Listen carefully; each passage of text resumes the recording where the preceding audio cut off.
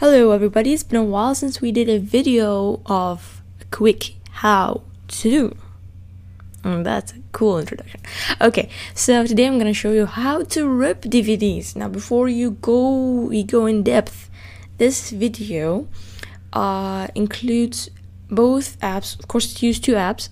These two apps you have to pay for them. Now I'm gonna do in the future if people requested how to rip DVDs for free for Mac. Now of course you're gonna have these two apps, minDVD Ripper and iDVD. Now minDVD Ripper is for $20 and it's on the App Store. Just search it. I'll put the link below if I could.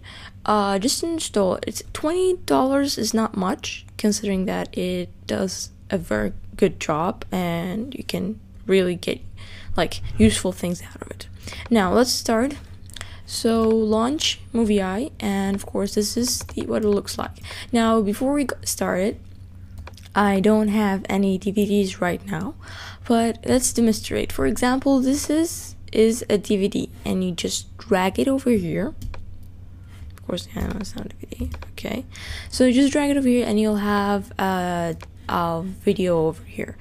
Afterwards, please make sure that you have MP4 and Apple TV. Now there's two reasons for that. Number one, if you're gonna export it after that to iMovie to edit some things, this is the best option, so you don't have to convert it.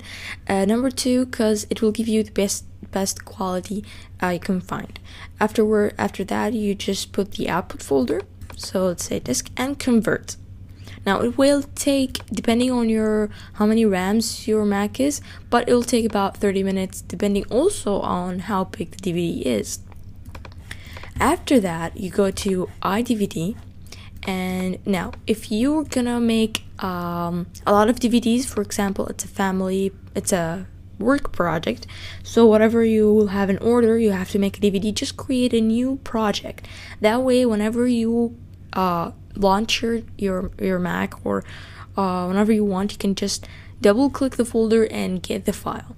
Or what I do is that for small one-time use DVDs, I go to Magic iDVD, which is a quick way to do folders of DVDs. Now let's name the test.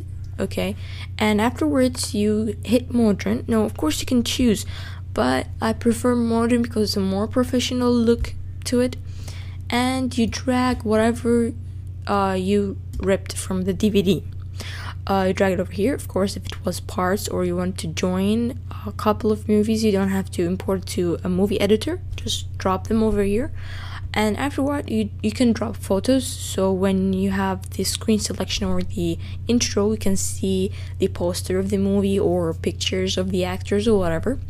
Or you can choose a music for the screen selection part, which is the beginning, of course, which we chose modern, if you don't like their music.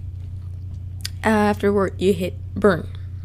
Now of course I don't have a DVD, but it will probably show an error, but anyway.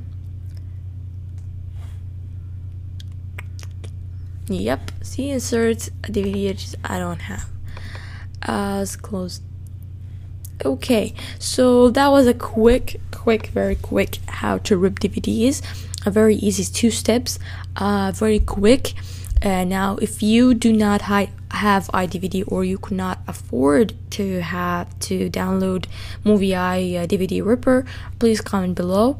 If I gather more than 5 people saying that cannot afford that, I will for sure make a complete video on how to rip a DVD completely for free, high quality, best way. Thank you for watching. If you have any questions, please feel free to comment below. See you in my next video.